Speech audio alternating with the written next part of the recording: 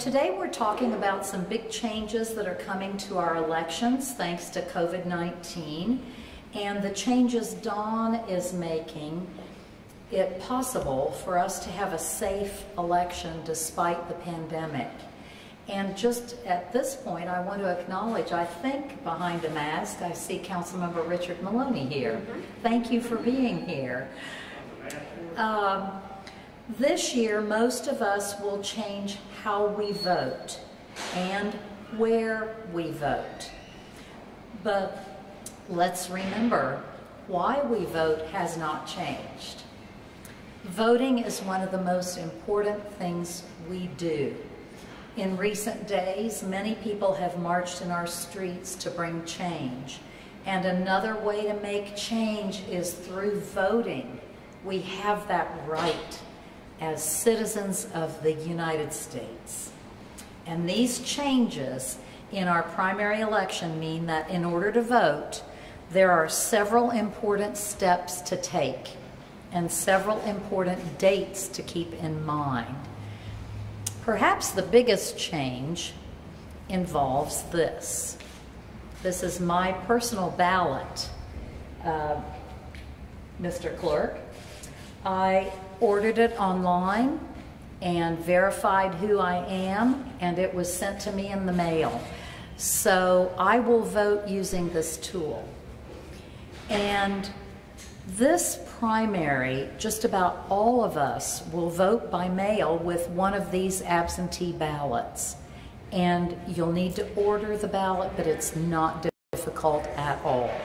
So I'll ask Dawn to remind everyone about what each of us need to do in order to vote this year. So Dawn Blevins, our Fayette County Clerk. Thank you. Here we go. Hello everyone. New times demand new solutions, and the situation we've been going through in Kentucky and worldwide for that matter with the COVID-19 crisis requires changes in lots of ways for us. One of those ways is with our election process. The governor and the Secretary of State have agreed to expand absentee balloting so that we can all vote by mail.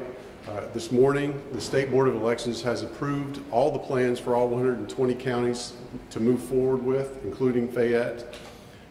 I'm about to reveal that plan to everyone, but I wanted to let you know that it is approved by the State Board at this point. So here's what we're going to do. We're going to continue our success at flattening the curve and keep it flat. I want to remind everyone that's why we're doing this. It's not got anything to do with politics. It has everything to do with saving lives. So we're going to vote at home. Kentucky, I'm really proud of us. We lead the nation, I believe, in our COVID response.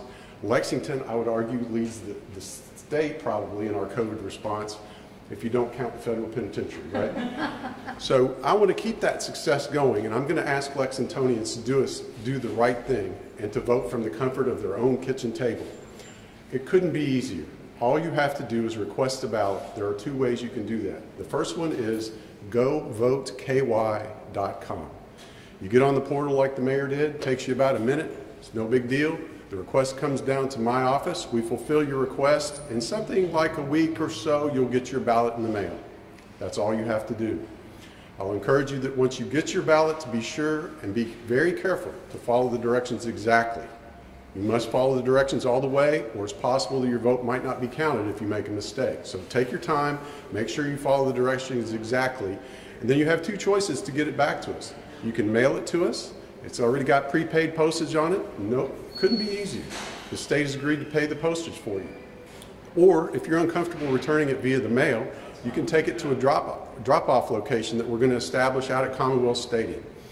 On the southwest corner of the stadium, there's the President's Pavilion. It's near Gate 9. Starting on June the 15th, and every day from 8:30 to 4:30, we'll have a drop box where you can drop your ballot off. So this is the primary method we want everyone to use.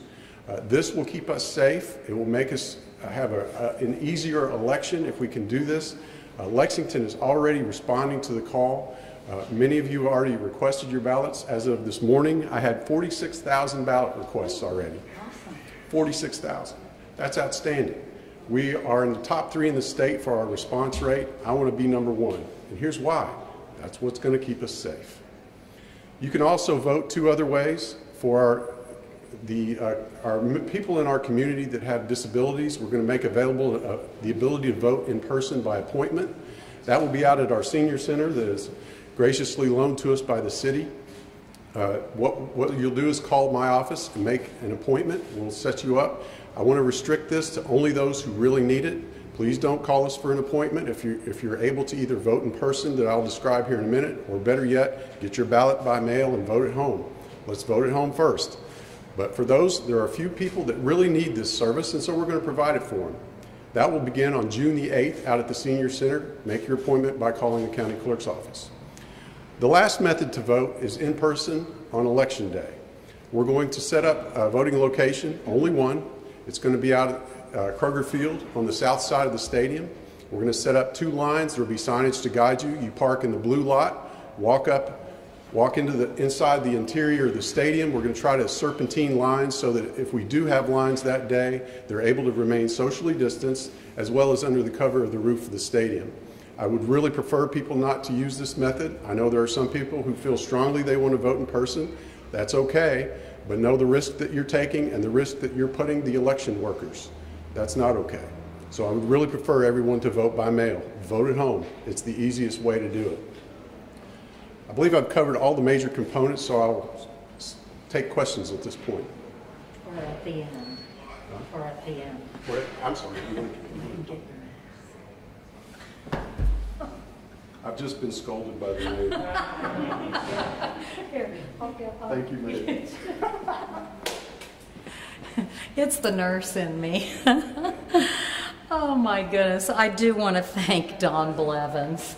And I also want to thank CAO Sally Hamilton. This has been a great partnership to do this together and be sure we're ready for our citizens to vote. So just a final reminder, as Don mentioned, the city is so happy to be your partner in this and to support you with the changes we need to have a safe election. And so together with Dawn, we've put together a great web page that will answer any questions citizens might have. It's www.lexingtonky.gov/vote. And so now it is time for us to take questions. So thank you all so much. What questions do you have for myself or our county clerk or CAO Hamilton? How will results work? Oh, that's a Don Blevins question. So results will be very unlike what we're used to. As you know, normally on election night, results trickle in. It's kind of exciting. It's usually over by 8 or 9 o'clock. That is not going to happen. We spoke with our colleagues in Colorado that have been doing vote by mail for over a decade now. They warned us that after their 12 years of doing this, they now have it down to 25% of ballots returning that final week. Well, you can see the response rate we're already seeing. If I get that many ballots the final week, we're not going to be able to do it on election day. That's not going to happen. In addition, some of the ballots will still be counted as long as they're postmarked by June 23rd. And that means that we could still have ballots trickling in after election day. I posed this question to the Colorado colleagues and said, well, what happened the first year you did it? And they said, expect 40% of your ballots to come back. I'm planning for 100,000 ballots. We only did 60,000 people in person 4 years ago, but I'm planning for 100,000 because people are going to like this. And I think our turnout's going to go way up. I have the capacity to do about 120,000. If we go north of that, you'll hear us go glub glub next door and do the best we can. So election night, you will not see any results. What will happen is we will probably still be counting thousands and thousands of ballots for the following days. We have to have our results by June the 30th. So I'm planning to count ballots probably every day, including Saturday and Sunday before June the 30th, which is a Tuesday, and we'll probably report our results on Tuesday. Other questions? So Don, the math, I always like math, but we know that that's not lovely. So your math is you may have twice as many people voting, more than twice through this method. Correct. The question was, are we anticipating twice as many people voting in the last election? The answer to that is yes. The state board has advised county clerks to prepare for a total turnout of about 50%. We don't think it's going to be that high. However, that's our planning limit. So we're planning big in case it goes that big, and then if it's smaller, we'll be able to handle the volume. That's for total ballots. In Fayette County, that's roughly 120,000 votes. If I get all of those back at the end, that's not catastrophic, but it's going to be difficult to count them all. What changes are making to protect poll workers? Well, the first change we're making is only having one voting location. At the voting location, we will have masks and appropriate things. I've been in contact with the Fayette County Health Department. They've advised us on what all we need to do. We're going to follow their guidelines closely. That was helped. Some of the staff that CAO Hamilton has loaned me has helped me take care of those kinds of things. But we'll have hand sanitizer. We're going to have masks. We'll be cleaning the voting booths occasionally, doing what we can to socially distance the voters. Hopefully voters that do come that day will wear their own masks, and we'll all be okay. Are there other questions? Have you heard about any people having any difficulty getting a ballot? I have not heard anybody having difficulty getting a ballot. What I am seeing and hearing are county clerks, particularly the smaller counties, are overwhelmed. Our offices mostly are closed to the public because we can't afford to lose staff for a 2-week quarantine. If that happened, it would be catastrophic. From here on through June the 30th, it would be catastrophic for any county. So we're all being very, very careful. That said, our staff still has to do their normal jobs because that's how our fee income is how we make our payroll. So it's been very difficult, particularly for the smaller counties, to juggle their workforce, to both do their normal jobs, but also apply some of their workforce to the problem, to the election problem. In my office, we're running, just for example, motor vehicle work about 2 days a week, and we're able to keep up with that level of effort. The other 3 days, all my motor vehicle personnel are helping with this election process. In fact, today they're stuffing envelopes to send out to voters.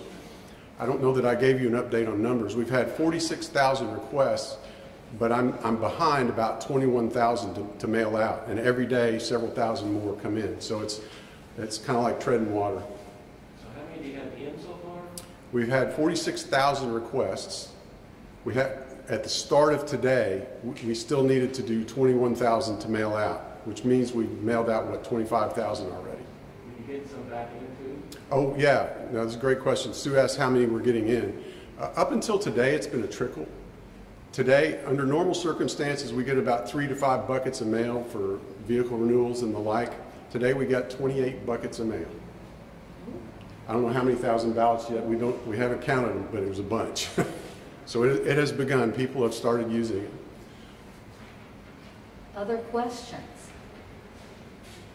Well, I know mine will, I'll be filling mine out and sending it to you. It'll be in a bucket soon. Thank you all so much.